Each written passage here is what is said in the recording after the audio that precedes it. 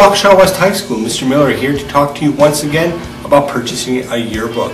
There are roughly 400 of you who have yet to purchase a yearbook, and I want to make sure that you understand your deadline to do so is April 15th.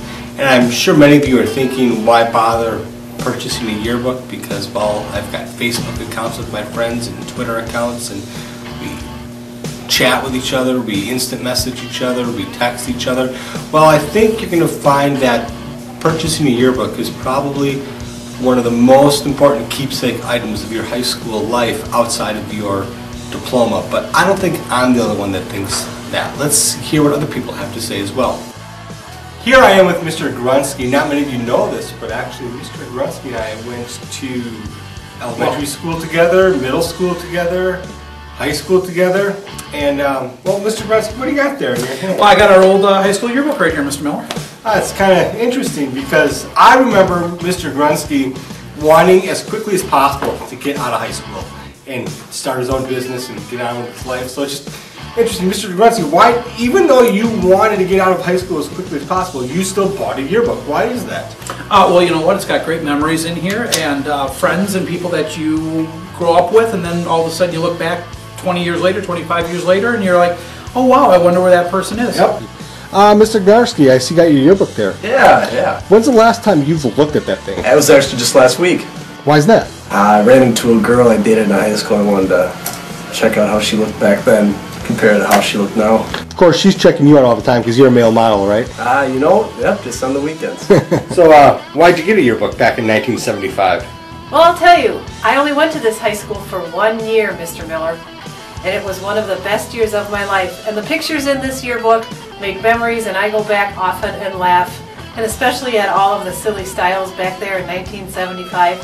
You'd laugh too. So what you're saying is, even if you've gone to this school in 1 year, you should buy a yearbook. Oh, definitely, most definitely, because you will remember all of the fun times and all of the sad times and all of the everything in between. It's an awesome, awesome thing to have. Mr. Miller, what's the single most reason you're happy that you have a yearbook from 1992?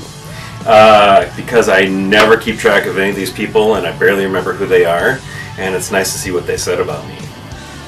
Hey, Mr. Wills, what you got there? Oh, hey, Mr. Miller. I was just kind of going through my whole yearbook here from 1978. Man, I love this thing. I dug it up. It even smells old. It smells authentic. Well, why'd you get it in the first place? I mean, that's a long time ago. Everybody did. You have to have a yearbook. I mean, these are memories. This is like a time capsule. I didn't know it at the time. I got it just because everybody did, but boy, I enjoy going through this. My kids love looking through it. It's awesome. I'm looking back, and it's 25 years later, and you sure did have a lot of hair. I sure did. I had hair back then. Yep. And the really cool thing, too, is when I sit here and flip through here, Mr. Miller, and I find your picture, I look here and I can remember back when you were short. Yeah, that's right. You had to go there. You still are. Why do you still have a yearbook from Park Falls High School way up north from 1987? Well, it's a very treasured memory for me. I like to go back sometimes, and especially when a class reunion rolls around, and look at pictures of the kids that I went to school with, or just look back at some of the memories and laugh and just go down memory lane a little bit. Why do you have a high school yearbook? You know, it's full of memories. So you're saying you bought a yearbook in high school because you wanted to keep your memories alive. I want to make sure I can look back to see what activities I was in, clubs, sports, see all my friends, some of my teachers. So what you're saying is that would be a great reason for students at West to buy a yearbook. Absolutely. Even though you have things like Facebook and Instagram, these memories are priceless.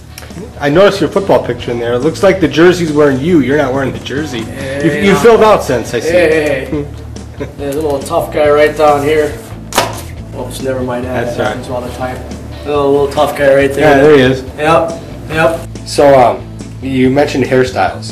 If there was one word to mention the hairstyle that is on your head in that picture, that one word would be? Bad. So, speaking of memories, who was the guy that you were crushing on in that yearbook that you always look up his picture?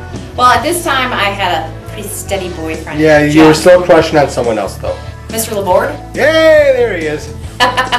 And, oh wow, that gal, I remember her. She was...